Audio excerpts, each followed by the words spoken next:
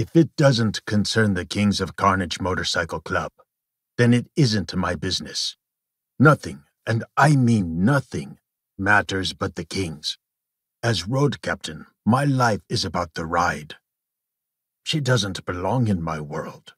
Then again, if you ask her, she doesn't belong anywhere. Catching out.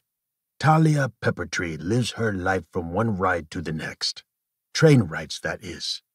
Her life is rail hopping, and somehow she lands in rural Georgia. Stealing rides seems to be more than her pastime. When she steals my truck, she enters my world in a way I don't intend to let her off the hook for. As much as she infuriates me, she intrigues me. She's fearless in a way that frustrates me.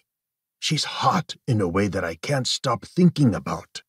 The more time I spend with her, the more I crave her. As everything from Talia's rail life falls off track, I have this primal urge to protect and punish her. I don't know her history, and I don't care. Bottom line, she stole more than my truck. She claimed my very soul. She's mine, and I'm not letting her slip away, no matter the cost.